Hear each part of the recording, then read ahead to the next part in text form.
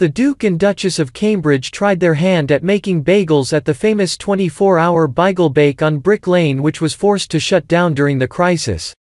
Both wearing face masks, the couple headed to the East London store to roll out the dough. Prince William also showed off his skills in the kitchen as he helped his wife.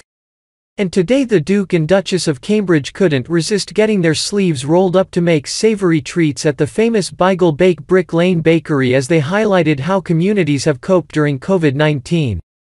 The couple, who have not appeared together in public since July, appeared relaxed during the outing, and were said to be keen to shine a light on individuals and businesses who have gone above and beyond to help others during the pandemic.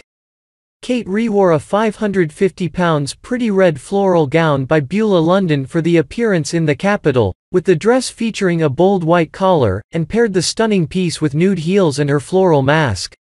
As part of the tour around the capital, the couple also headed to an employment centre in London Bridge to speak to those who had lost their jobs during the pandemic.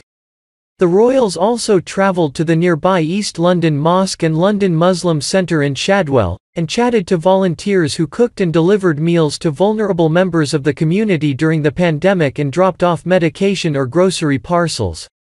William and Kate also met those who benefited from the support, a project which has received financial help from the National Emergencies Trust, which has William as its patron. Kate and William also visited the London Muslim Centre in Whitechapel, shown how warm meals and medication were delivered during lockdown. The Office for National Statistics today revealed the number of UK workers on payrolls fell by 695,000 between March and August due to the impact of the coronavirus pandemic. Kate scolded Prince William for forgetting Princess Charlotte when he spoke about their children as they stepped out a series of royal engagements in London today. The Duke and Duchess of Cambridge completed a number of engagements in the capital this afternoon. During a visit to the London Bridge Job Centre, Kate and William chatted to employers helping people find jobs during the coronavirus crisis. William said, "The children, especially Lewis, would love to come and watch that, to see the diggers, they love it." But Kate added, "Don't forget Charlotte. She'd love it too." The Cambridges also met customers who are now jobless following the coronavirus outbreak and are receiving help to move back into work. "People are going through difficulties. It was important to be frank and tell them life is not great for everyone." William and Kate's next engagement was to the East London Mosque and London Muslim Centre in Shadwell. The school ruled that Prince George and Princess Charlotte are allowed to break.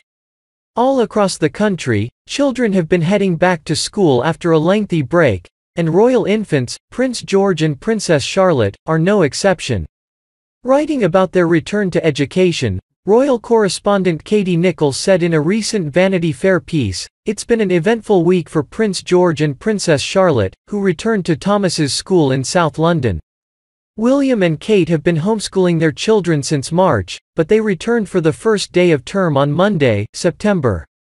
She added that unusually, this year no photos have been shared. While Kensington Palace did not release any images of the children's first day back, George, who has moved into year 3, and Charlotte, who is in year 1, are said to be thrilled to be back at school with their friends, even though some activities such as swimming have been suspended.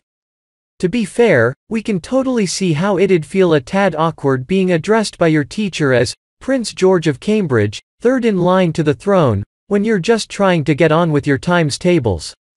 Kate Middleton was forced out of her original birth plan due to security risks. Kate Middleton is one of the most talked about women in the world, making viral news with everything from her fashion statements, "Hello Kate Middleton" effect, to her public appearances. One of the subjects that really gets the world talking about the Duchess is childbirth, with royal women enduring a particularly public experience, from the whole world waiting to the photo call on the Lindo Wing steps. Kate has always been extremely open about the matter, telling Giovanna Fletcher on her podcast, Happy Mum, Happy Baby, that it was terrifying. This week, it was the change to original plans with Prince George that made news, as it emerged that St Mary's Hospital, London, may not have actually been her top choice.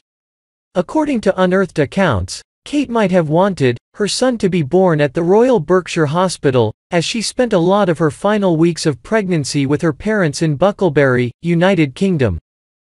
Kate Middleton included 2 Black Lives Matter photos in an exhibition that Queen Elizabeth II said inspired her.